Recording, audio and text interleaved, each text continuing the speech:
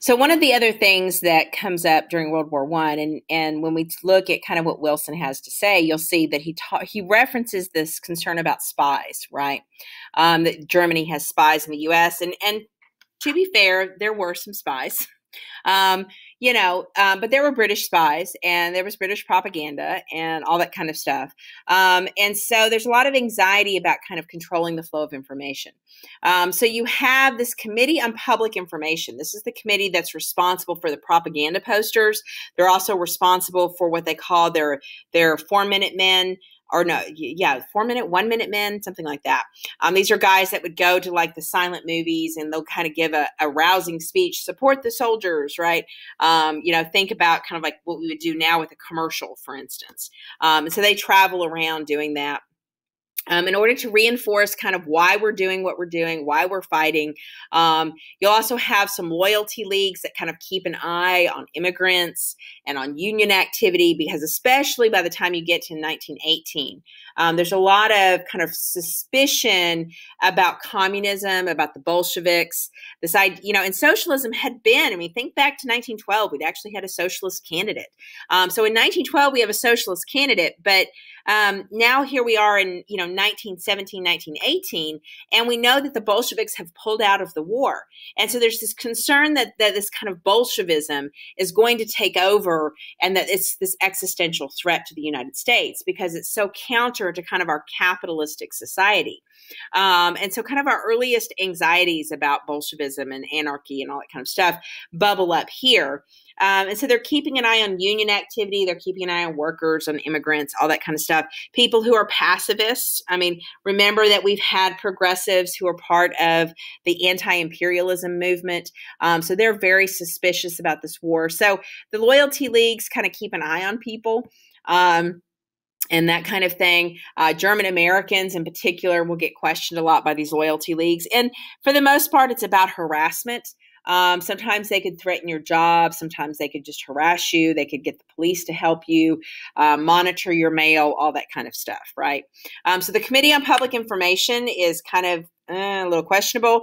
We'll talk about the Espionage Act and the Sedition Act. The Espionage Act and the Sedition Act essentially claim that the Americans, or not the Americans, that people can't speak out against the United States. So it kind of flies in the face of the First Amendment. So the First Amendment says, you can have freedom of speech and you have freedom to gather.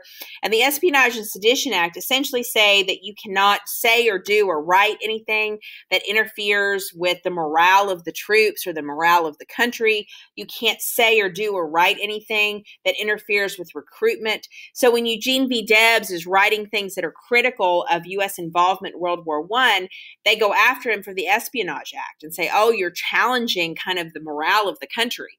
And so this is how you get Eugene Debs arrested. The international workers world, the Wobblies, they'll be particularly targeted because they're highly critical as a union on kind of U.S. operations. And the Supreme Court will decide in Schenck v. U.S. in 1919 that these acts that in times of national crisis and national security, that sometimes our civil liberties can be restricted. So the Supreme Court, supports these kinds of actions. Now, these are short-term, short-lived kind of responses. That are a response to kind of the concerns about spying, concerns about the questions. We have to have unity. We're going to force that kind of unity. So we'll look at that a little more specifically and kind of talk about that a little bit more. Kind of some propaganda posters right there, and kind of that's what the Committee on Public Information, the Kaisers can your food, grow your own food. American troops are largely held back until 1918. Basically, General John Pershing, who is the one that's in charge, you occasionally need to know his name. You also sometimes have to know Alvin York. Alvin York wins the Congressional Medal of Honor. Not really a huge deal, but just I've officially said it. Alvin York, John Pershing. Pershing, head of the Expeditionary Forces, Alvin York, wins the Congressional Medal of Honor. So American troops are held back because Pershing says, yeah, I'm not going to let the British throw our guys into the trenches. So he holds them back until you have very specific ways in which he can use the American troops to kind of push in. So they will be significant. They will tip the stalemate, especially in a few key battles like the Second Battle of the Somme and the Battle of the Marne.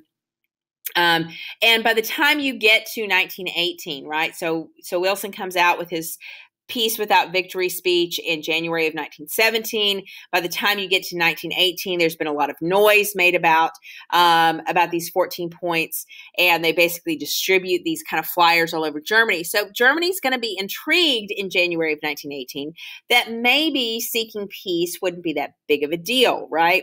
Open diplomacy, free seas and trade, disarmament, democratic self-rule, an association of nations to guarantee collective security. These are all the things that he's talking about, trying to resolve the very kind of selfish ambition that got us into World War I. So Germany at first in January of 1918 is thinking, well, we might fight this out. But eventually, by the time you get to the end of 1918, they're going to be pretty frustrated. The Spanish flu has begun to run through Germany, and their diet has become severely restricted, so they're really struggling. And so you're going to have this kind of fight for the armistice. And so the Germans will begin to seek a peace agreement, right? And so you'll have that the Kaiser is overthrown. You'll have the Germans agreeing to a ceasefire. This will happen on November 11th, 1918. This is why we have Veterans Day, 11th hour of the 11th day of the 11th month. And basically, part of it too, France and Britain weren't real crazy about the armistice because they realized that the Americans had the Germans on the run.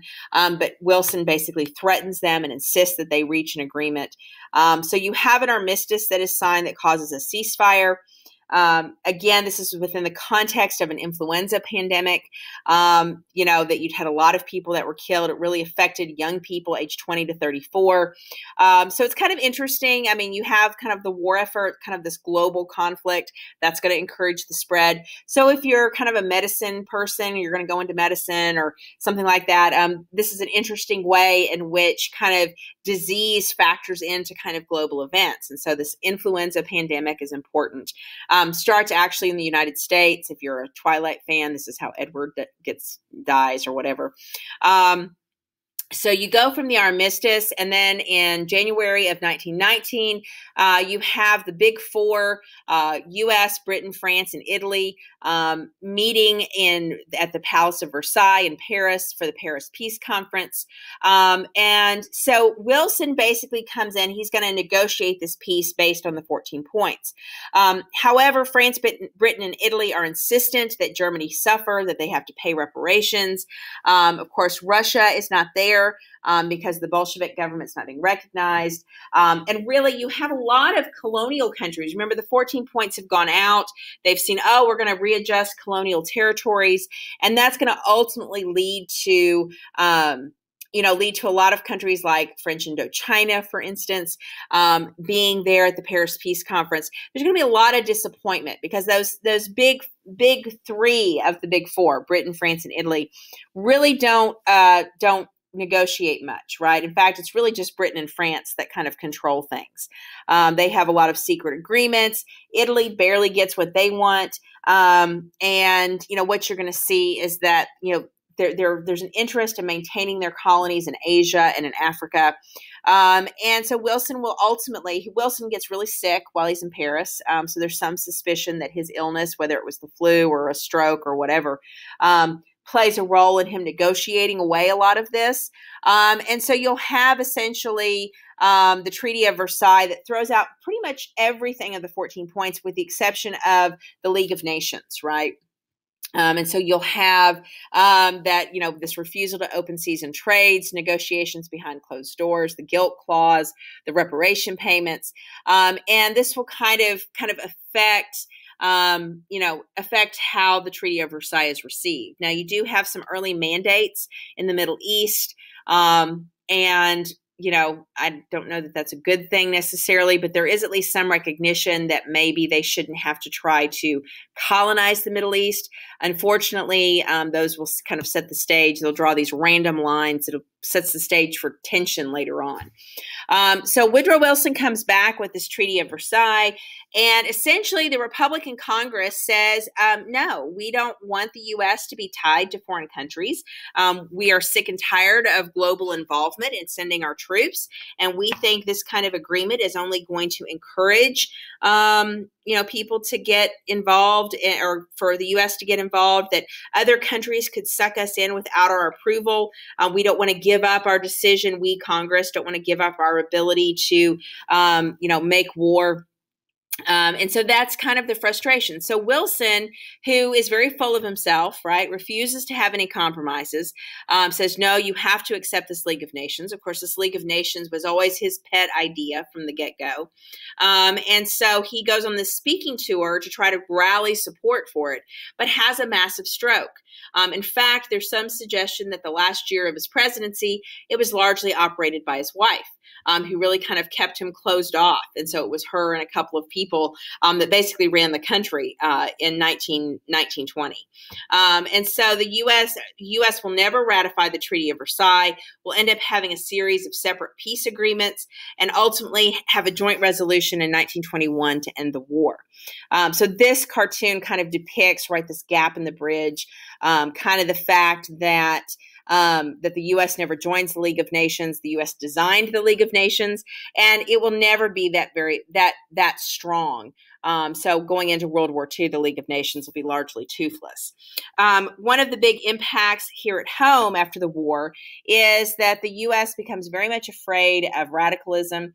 Part of this issue is that you'd had some bombs. You had a bomb explode on Wall Street. I think Herbert Hoover had a bomb explode at his house. You had some anarchists that were frustrated with kind of the American response in World War I and the whole Paris Peace Conference. And so these explosions lead to this anxiety that we're trying to have like this Bolshevik revolution, right? And of course, all of this is made worse because as the war is over in 1919, the government essentially says, oh, the war's over. We don't have to control things anymore. And they immediately take their hands off the economy. So you immediately have, companies crashing wages, laying people off, and you have massive inflation at the same time because now goods aren't being controlled. And so what's going to happen is that you're going to have a lot of labor unrest. And of course, they're going to connect labor unrest with unions, with socialism, with Bolshevism. And so they start going after anybody who might be suspected of being a red. In other words, a communist, a Bolshevist. And so the Attorney General Palmer is going to lead these Palmer raids to go after unions, to arrest people, and do a lot of this without, due process of law, right? And so in 1920, you have this massive Red Scare. It subsides fairly quickly once people realize that we're kind of retreating into isolationism, once the Republicans kind of win in 1920. But it does kind of give you a clue as to how Red Scare and the concern about socialism and communism kind of hangs around in the United States, even to this day, how we have this changed perception about socialism, even after, Henry George wrote about it and Eugene V. Debs talked about it and all that kind of stuff. Well, with World War I, the United States very clearly says, yeah, we're not real crazy about that, right? So you've got this anxiety there. The global context of World War I, it ends progressivism, the progressive attitudes that people blame for getting us into the conflicts, this kind of muscular foreign policy that develops under progressivism. People reject the social controls, the government always telling people what to do. And so they really just kind of reject all of that. We also have, of course, the impact of the Panama Canal and a transformed Europe that has now created new countries. We now have the Soviet Union with Stalin in power.